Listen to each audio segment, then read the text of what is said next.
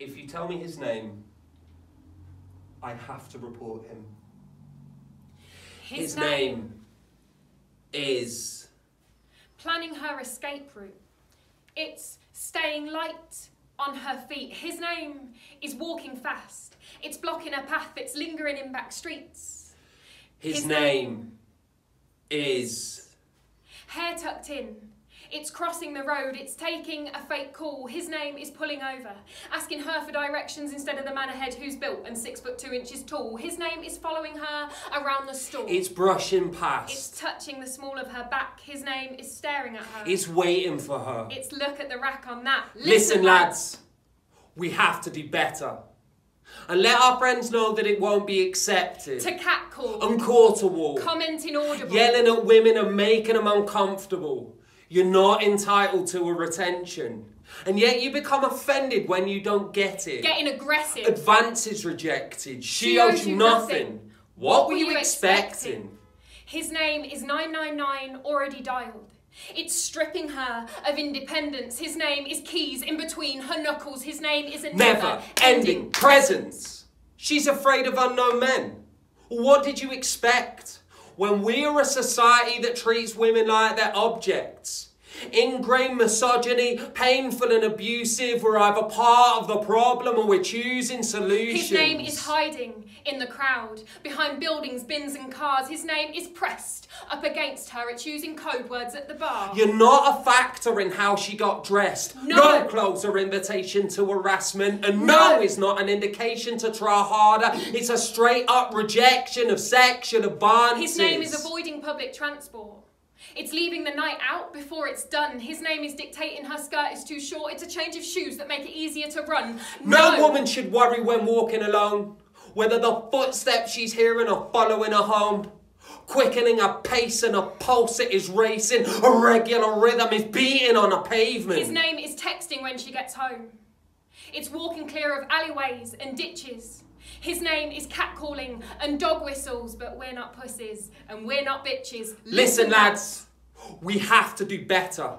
And let our friends know that it won't be accepted. To catcall and quarter wall. Commenting audible. Yelling at women. And making them uncomfortable. Because boys will be boys, it is not an excuse. Your choice is your choice, no one made it for you. Boys will be boys, it is not an excuse. Your voice is your voice, up to you what you do.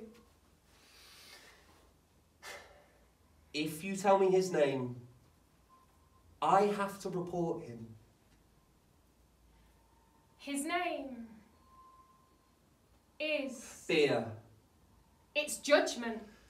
It's a man phoning from victim support. His name is men have torn me down and I'm supposed to let them build me back up. His name. He's taking me to court. His name. He's behind closed doors.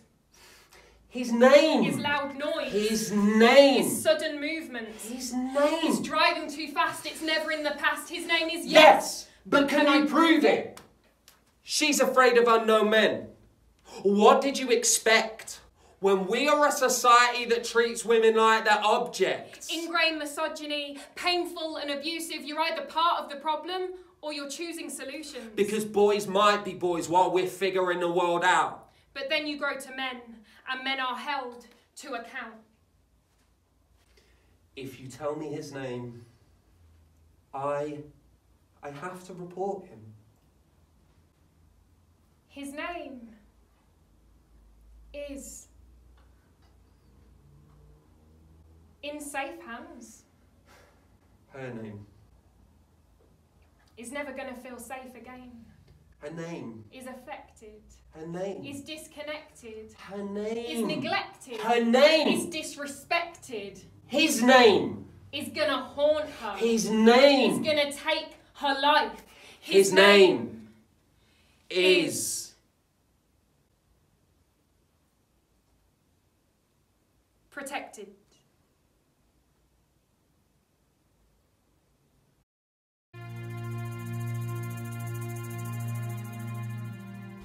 Hello, my name is Jemima Hughes. I'm a performance poet from Birmingham and I speak about sexual violence trauma and mental health / mental illness. I went through trauma myself when I was 16 years old and consequently had a mental breakdown around 9 or 10 years on. And so now I speak openly on those subjects in the hope of encouraging conversation and creating a relatable outlet for everybody. I'm James Hughes. I'm a performance poet from Leicester. I speak on mental health as well, but I've generally come from the perspective of being a bit of an outsider, a bit of a weirdo, and my journey into it came when in 2018 I had a complete and total breakdown in my mental health. Took a long time to recover from that, and the whole time that I was going through that journey, I decided that something positive had to come out of it. And when I came through to the other side, I decided that I wanted to relay those experiences, again, like Jemima, with the hope of reaching someone who's going through that and helping them to realise that they're not alone and other people are having those experiences.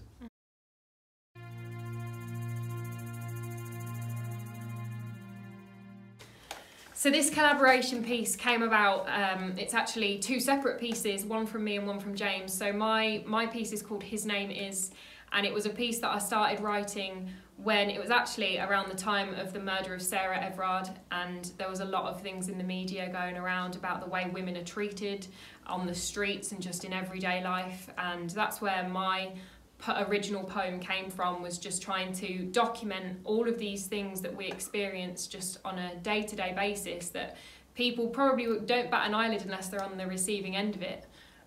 But it's really important to realise how inappropriate and unnecessary these things are, and also how quickly these things escalate to be such a more serious scenario than just a wolf whistle or a cat call. So that's where mine came from, and also from a personal perspective, going through trauma when I was younger, sexual violence trauma, domestic abuse and violence, but also then going through other situations throughout my life where men have acted inappropriately towards me, and wanting to put that out there and be as honest and raw as possible about these situations and how it feels to be on the receiving end of that, and first-hand experience of that, and what consequences that has on your life going forward, because rape isn't just one traumatic event, it's a series of traumatic events from that moment onwards, and it's important to understand how massively that impacts life. So my half of the poem is called Listen Lads, and basically I spent a lot of time working in pubs and just going out and being around guys, and slowly over time I became increasingly aware of the way that we would refer to women or talk to women or talk about women, and there was a bit of a light bulb moment, I guess, where I just realised one day that I'd been around people who were saying and doing awful things and I'd never called them out for it. It was something that I never did personally, although in retrospect, you know, there were occasions where I should have behaved better. And once I'd started performing my poetry, I realised that even on a very small scale, I had a platform, and if I was able to just get out there and from a male perspective say, we need to stop doing this. This isn't a women's issue, this is a men's issue. Mm-hmm. It's not the woman's responsibility to stop us talking and acting in this way. We have to stop it. And so that's where it came from my perspective, and it was just sort of like attempting to take a little bit of responsibility and make amends for the fact that in the past I haven't confronted people who've been doing and saying things that I knew were wrong. Mm-hmm.